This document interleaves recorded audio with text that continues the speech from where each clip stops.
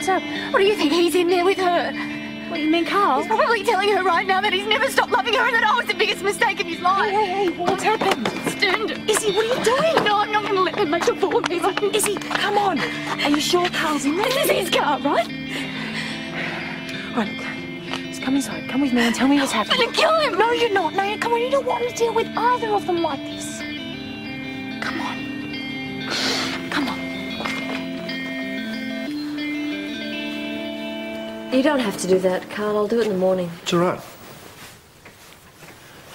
Where will you stay? I don't know. Hotel. I might even try to go home, see if Izzy's prepared to be civil.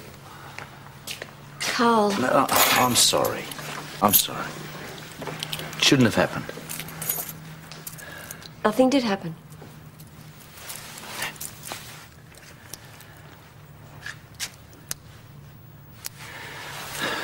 I did want to kiss you, you know. I'm just being honest about my feelings. I suppose it was the feeling of the familiar. Yeah. Let's not dissect it. I'm sick of his constant jealousy and paranoia. What, so he just outrightly accused you of cheating? Well, he may as well have done anyway. No, hang on, Iz, I'm a bit confused here. What exactly did he say to you? What does it matter who said what, when, and where? The most important thing is, where is Carl now? And the minute he's off the hook, he is at Susan's place. You know, I went over there earlier to try and beg him to come home, and he was laughing. They were laughing together, having a good time. Can you believe that? Yes. Now here I am tearing my hair out, and they're laughing. What's going on? Izzy, are you okay? Yes, I'm sorry. Go back to bed, huh? Yeah, I was asleep, but you guys woke me up. See, he's coming out. He's coming out. No, Izzy, come on. Going out there is not going to help anything. What's he done now? I've got to go over there. Believe me, all men are rats. Izzy, don't...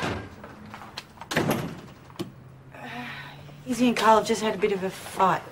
An Izzy-shaped drama. Goody. Son, go back to bed, hon. You got school in the morning. Man, I miss out on all the good stuff. Sky, I think it's time you went home, mate.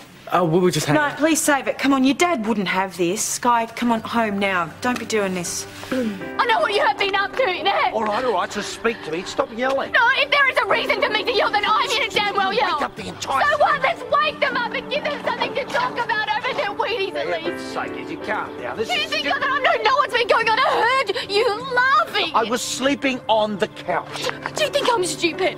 Do you think that I'm supposed to believe that you and Susan were having a cosy chat before she tucked you in? No. Don't you turn your back on me. Don't you dare turn your back on me. I want to know what you think you were doing coming around here like this. I am not having this conversation. It's late, I'm tired, and I'm going to bed. Oh, well, I'm sorry to keep you up. I'm sorry to be so inconsiderate. Don't you dare drive And what are you doing out here anyway, Missy? Don't you dare drive away from me, Carl Kennedy. Don't you dare, don't you turn away from me. Come back, you can't leave me like this. I hate you so much, Carl Kennedy. I hate you so much.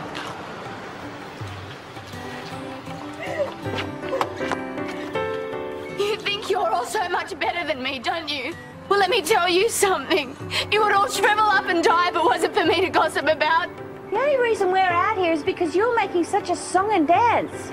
At least I don't tiptoe around pretending to be someone I'm not. Look at you all standing there in your stupid pajamas and slippers. night time.